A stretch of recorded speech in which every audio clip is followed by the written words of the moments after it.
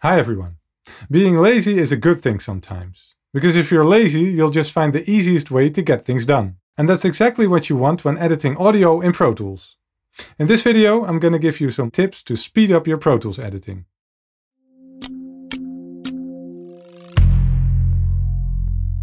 Okay, before we start, I assume in this video that you already know the basics of Pro Tools and you want to speed up your editing skills. So, in that case, the first tip would definitely be use keyboard shortcuts. It's an obvious one maybe. Every time you want to bounce your mix, for example, you could go to File and then find Bounce Mix and, well, bounce your mix. That is too much work. Shortcuts are faster. In this case, that would be Alt-Command-B. That opens up the Bounce Mix window. I have put some shortcuts that you will use a lot in a cheat sheet on audiokickstart.com. And I've put a link to that in the description below. I'm using Mac here, but in the sheet you will also find the PC shortcuts. Okay, so use shortcuts. But then my next tip would be work with keyboard command focus mode. The standard command for cutting something, like this piece of audio, is Command X or Control X on PC. Pasting it would be Command V. Zooming in and out can be done with Command and then these brackets over here. But don't do it this way, because in Pro Tools you can use keyboard command focus. It's enabled with this little AZ button over here. And if enabled, you don't have to use the modifier key anymore. So cutting is simply done by pressing X. Pasting is done with V, and zooming in and out can be done with T and R. The fact that you don't have to use the modifier key anymore is nice maybe, but it's just a small time saver. But the big advantage is actually that all the shortcuts you use most when editing are now directly under your left hand. So zooming in with T and R, copying something with C, cutting something with X, pasting something with V, separating a clip with B, fading in and out with F, and of course the spacebar for starting and stopping playback.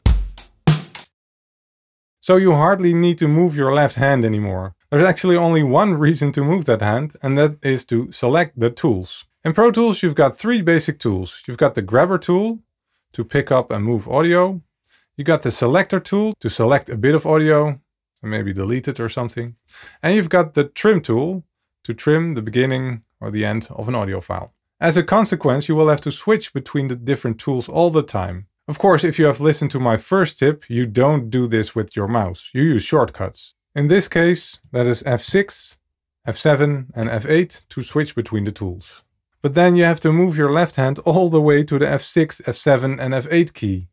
That's way too tiring. So the solution is to use the Smart tool. To activate it, you click on this thing above the three tools and they all get highlighted.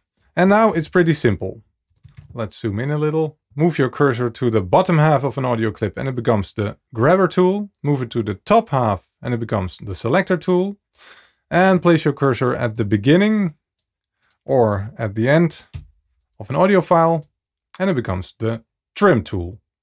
So no need to switch between tools anymore. It may take some time to get used to the Smart tool though, but in the long run, in my opinion, it's definitely faster to work with it, especially in combination with the keyboard command focus function.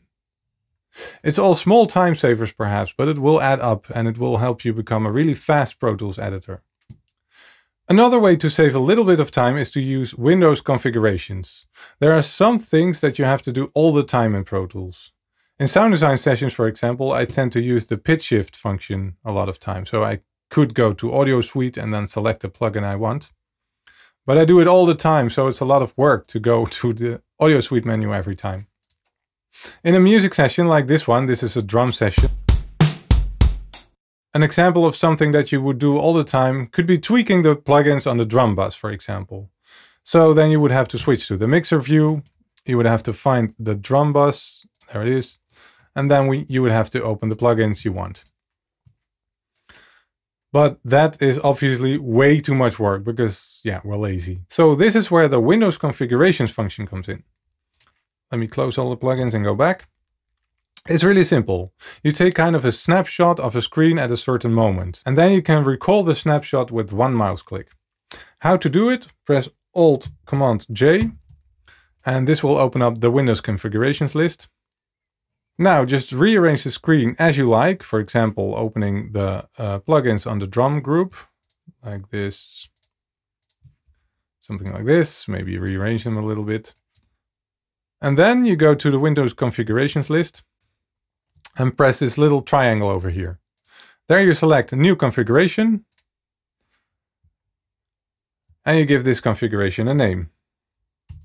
Then press enter and your new configuration is here. Now by simply clicking it, you open up the screen with all the drum bus plugins. I've made another one over here. So I've made this before. This is actually the drum bus plugins. And this is the one we just made, which is also a drum bus. So yeah, now I would delete one of those. What I also always do is make a snapshot of a clean window. So when I click that, I go back to my main screen. Okay, the last thing I want to talk about is using shortcuts when routing tracks. In Pro Tools, you will have to route tracks to buses or outputs all the time. And if you have to route multiple tracks to multiple outputs or buses, there are some nice shortcuts to do this very quickly. So let's say you have made a drum bus, which I did over here, and you want to route all the drum tracks to that bus. Well, then simply select all the drum tracks by holding Shift and clicking the first and the last track. Then press and hold Shift and Alt. And then on the first track, select the bus you want to route all the tracks to. So let's say it's 25 and 26. And as you can see, now all the tracks you've selected go to bus 25 and 26. Okay, in this case, we routed all the tracks to the same bus, but let's say you have 8 tracks. Let's make them. You do that with the shortcut Command-Shift-N, by the way. 8 mono audio tracks. There we go. Here they are.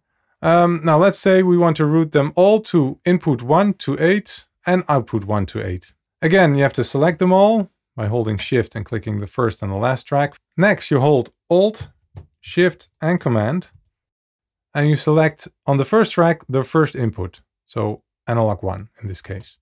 As you see, it now automatically routes the first track to analog 1, the second to 2, the third to 3, etc., etc. And we can do exactly the same with the outputs.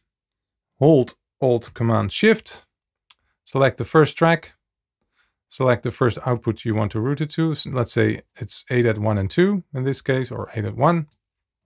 And there we go. The first track is going to 8 at 1, the second to 2, 3, 4, etc., etc. So I hope this helps you on your way to speed up your editing skills in Pro Tools. And if you want, have a look at the list of Pro Tools shortcuts I've put on audiokickstart.com. You will find a link to that in the description below. That's it. Thanks for watching. For more tutorials, go to audiokickstart.com.